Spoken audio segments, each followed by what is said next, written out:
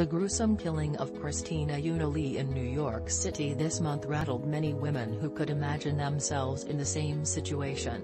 Lee was followed home after a night out with friends and stabbed to death in her Chinatown apartment.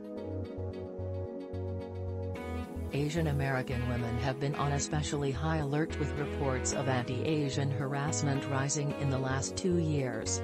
It was a wake-up call, said Riffat Rahman, the program coordinator of the South Asian Network's Gender-Based Violence Prevention Unit based in Artesia. Rahman does safety planning with survivors of domestic violence and helps them come out of an unsafe environment. But in the last week, she found herself thinking about how she should advise her clients, family and friends to prepare for situations that are random and unexpected. Those who work with sexual assault and domestic violence survivors, like Rahman and Jong-Ling Wu, the Community Services Program Manager for the Los Angeles-based Center for the Pacific Asian Family, are quick to remind people that the majority of these violent incidents come from someone you know.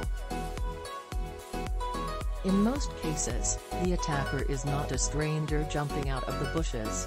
But some of the conversations around stranger danger that took hold in the 80s and 90s are coming back, Wu said, with a rise of hate incidents across the nation.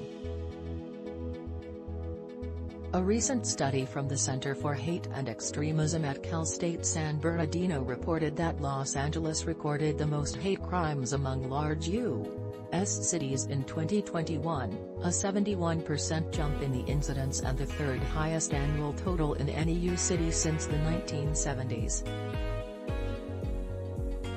There have also recently been more follow-home robberies in Southern California that have turned violent. How do you prepare for the worst, without being constantly terrified? It's like learning how to drive, said Wu. If you fixate on the potholes, you'll hit the potholes.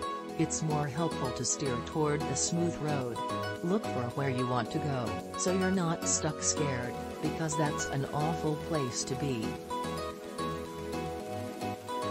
The Times asked Wu, Rahman, Katherine Yeom, the executive director of Korean American Family Services, based in Koreatown, Jenae Williams, director of Victim and Survivor Services at the National Center for Victims of Crime, Manjusha Kulkarni, executive director of the Asian Pacific Policy and Planning. The simple answer is to get out of that situation as fast as you can, whether that means taking a different route, putting a barrier between you and a potential attacker, or running. The key is to not be alone, said Yeom. Call someone who can keep track of where you are. Enter a nearby store or business.